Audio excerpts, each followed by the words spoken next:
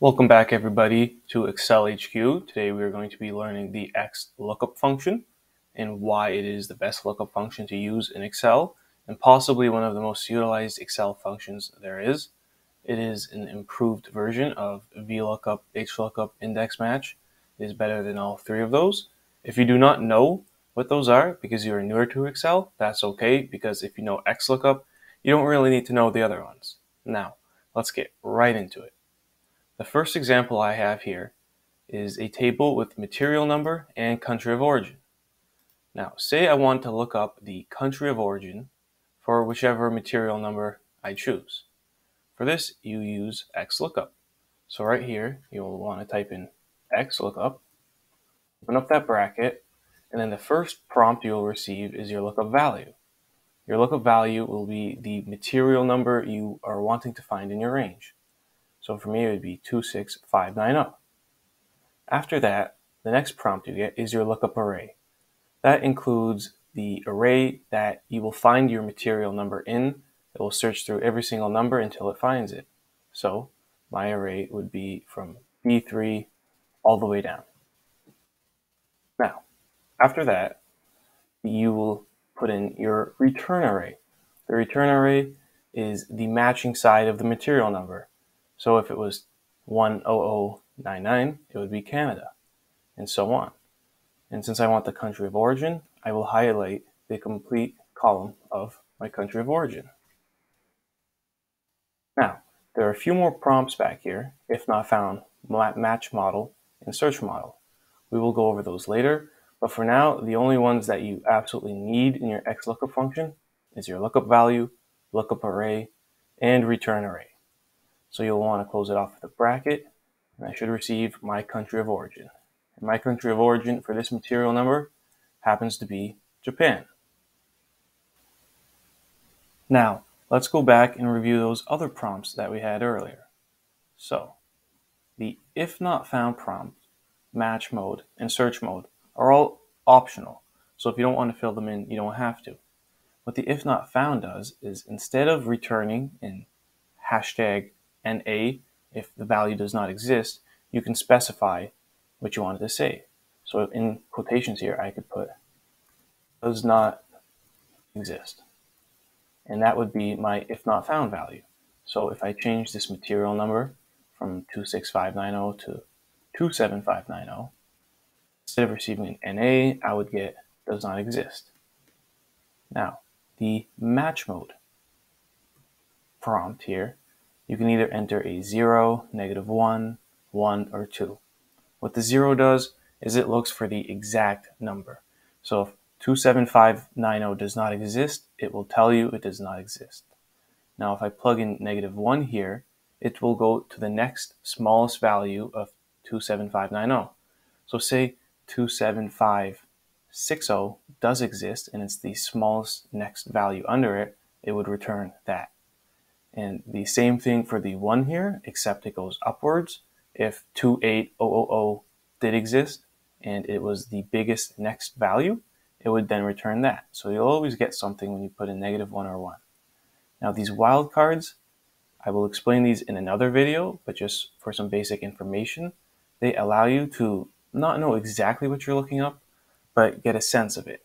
So for example, you can use the asterisk or question mark. These are both wildcard examples, and then you can include them in your lookup value. So say we had a list of names and you only knew the last name of a person, however the full name was in the cell. Using wildcards, you would be able to look up just the last name and it would identify which cell it's in, even though it's not an exact match. In this case, I'm just going to enter 0, however. And now for the last prompt would be search mode. This is just the way it is going to search it. Search first to last, last to first. Where I want to start up, I have 1,000 columns of information here.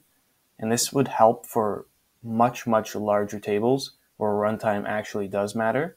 And if you know that what you're looking for is lower down, you could start searching at the bottom instead of the top. And the same thing goes for binary search, except what you're searching has to be in some kind of order. So right now I'm in ascending order, so I'm going up as I go down. so I could use the 2 binary search. But once again, search times don't really matter unless your tables are really, really huge. So I'm just going to take that out there. And that is the XLOOKUP function and all the prompts about it. Now, another great feature about XLOOKUP that previous lookups didn't have is the ability to return more than one value at a time. And what I mean by this is that using one XLOOKUP function, it will fill in both of these cells of the country of origin and the quantity. So for example, if I wanted to find the country of origin and quantity for material number 10212, I will type in XLOOKUP, select my lookup value, and then the lookup array, and then my return array. And in this case, I'm going to highlight both columns of the COO and the quantity. Back up. And then I don't need anything else. And it will give me China with 7,159. And we can check that is right as I chose a material number very up close to the top, China 7159. And that is how you return multiple values using XLOOKUP. One last great feature about the XLOOKUP function is that you can actually have more than one lookup value in the beginning for a return value. And what I mean by that is that I can look up the material number and say the year of the quantity in the same XLOOKUP function by nesting one into the other. And I'll show you how.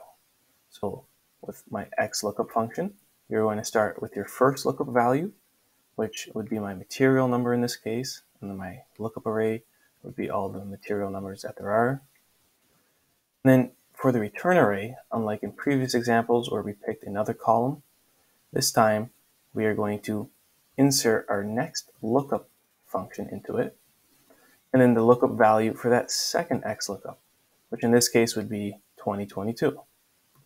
Now the lookup array, I would choose all of the years for this, and then the return value, instead of nesting another XLOOKUP, this is where the final value we're going to get is going to be. So it will be somewhere in this table of all the quantities over all of the years. I'll close off that function, and we will get 5,465 for our quantity. And that is how you use multiple lookup values with XLOOKUP. If you've reached the end of this guide, congratulations! You now have all the skills needed to be a pro with XLOOKUP. If you want to become a pro at all things Excel, be sure to check out some of my other videos and make sure to subscribe. If there's anything else you want me to cover in a future video, don't be afraid to leave a comment down below.